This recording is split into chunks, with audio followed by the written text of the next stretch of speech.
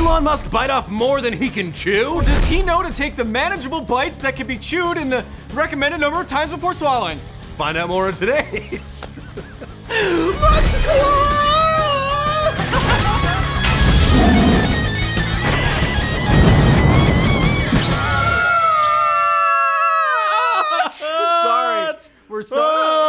We're sorry, headphone users. I'm not. F you, headphone users. Be brave.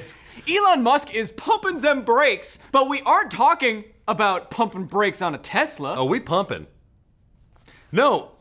No, we're talking about the Red Dragon, SpaceX's planned upgrade to its uncrewed Dragon capsule that was originally scheduled to make trips to Mars in 2018 and then was rescheduled to 2020 and now has been postponed to shrug emoji. But now NASA has spilled them beans and said that they were informed by SpaceX that the Red Dragon program has been put on the back burner for now. So SpaceX's short-term Mars plans seem to be in flux.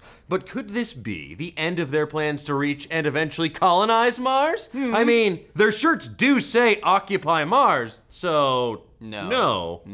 Musk says he'll update us on the state of SpaceX's Martian plan by the end of September, and we are excited to see what lies in store for Elon Musk and the Red Planet, because Mars is really the perfect place for Elon Musk's summer home / supervillain lair. Elon Musk. Family vacation pad. It's also worth noting that SpaceX is still moving forward with their crewed Dragon capsule update, and they're aiming for a test launch of their Falcon Heavy rocket in November. Maybe the next iteration of a SpaceX Mars craft will be completely powered by his legion of venomous bats. How many wings to get to Mars? You can't fly in space because there's nothing to push off of. Well, how many teraflops from a teraflap from a venomous bat could you get if you put it into the space hole of a SpaceX rocket? Did you just fist yourself? No. Moving on from there, Elon Musk has been raising money for Neuralink, his startup that seeks to bridge the gap between technology and the human brain. Or has he? When the Wall Street Journal reported on an SEC filing claiming that Neuralink had raised $27 million out of a $100 million investment goal, Elon Musk himself refuted it on Twitter, saying Neuralink is not raising money. And when the author of the report asked for clarification on the filing, Musk responded with, "Let me check on that for you. Oh, found her answer right here." And then he posted shit fire, which is incredible. What an age we live in when a billionaire can say that right to someone's face. On the other hand, though, these emojis are pretty vague. Maybe it was a genuine response to the question, and we just all misinterpreted what the fire emoji followed by the poop emoji means. Maybe he means 27 million flaming pile dollars. Yeah. So what does this mean regarding Neuralink and the money? Well, Neuralink definitely took in money, but we have no idea what for, other than Musk saying that it wasn't part of a fundraising push or fire. So maybe we've just all been bamboozled and Elon Musk is actually funneling all the Neuralink money into building his secret underwater lair, because you can never have too many layers. Am I right? Yeah, what am I, a dip?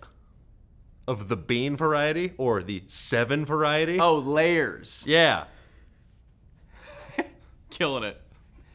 Elon Musk wants to bring the electric vehicle revolution to the next stage by making an all-electric semi-truck that can be used for shipping. He's even planning on unveiling his version sometime next month. But his all-electric truck might not be coming fast enough. That's right. Because Cummins, an engine manufacturer, beat Musk to the punch and unveiled their own all-electric Class 7 heavy-duty truck. A girthy machine. A wide beast. I see what's happening here. Cummins autochotive. I'm sorry. You say autochode? I said autochotive instead of motive. It was not good. Cummins' prematurely released truck will be available in 2019 and has a 100-mile range, which is a massive amount of coverage by Cummins and is ideal for shipping within cities or ports or going into tunnels. It could just go in and out of tunnels all day long for at least 100 miles. Wouldn't be that boring either. Not the way they do it. When the Tesla truck gets unveiled, electric truck competition will start to grow even stiffer. So we hope Cummins doesn't blow this chance. Cummins' engine can recharge in an hour, but they will get that down to a 20-minute recharge by 2020, which is a lot better than I can do. I was gonna say it. I could own up to it. And unlike Tesla, Cummins won't make the entire truck on their own, but they will provide the engines and partner with other companies to provide the truck bodies. They need to have some beefy partners to provide those girthy truck bods. We can't wait to see what the climax of Cummins engineering will be, but it's coming. And before we go, it's time for your must-see moment of the week. I'll get a towel. Oh. We like to think of Elon Musk as a pretty reasonable guy and also our real father, but we were a bit shocked to see his reply when someone asked him if hashtag chemtrails are real. Quoth the Elon, "That's so real. Anyone going to that much trouble must really care. I gladly follow their commands, but they're so friggin' obtuse." And at first I was like, what? Chemtrails confirmed? But then I realized he was probably making a clever tongue-in-cheek joke, kind of like all those people online who are just like, the earth is flat and I'm dumb as hell. Look at how stupid I sound because I fly in the face of science. But what if he wasn't joking? But he has to be because chemtrails aren't a thing. But what if they were? They're not. And that's all the time we have for this episode of Muskwatch. Chemtrails aren't Bye! real! Hey! What?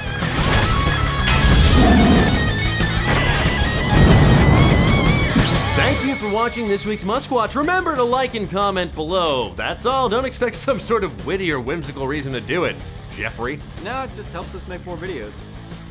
Make sure to tweet us your best muskie stories at SciFile, at Dan Casey, and at Nerdist with the hashtag Muskwatch! Oh, yeah! Oh, wow! Sounds keep coming. Like the truck. Remember that? It was a good show. Yeah, remember that joke? Yeah. Toot toot.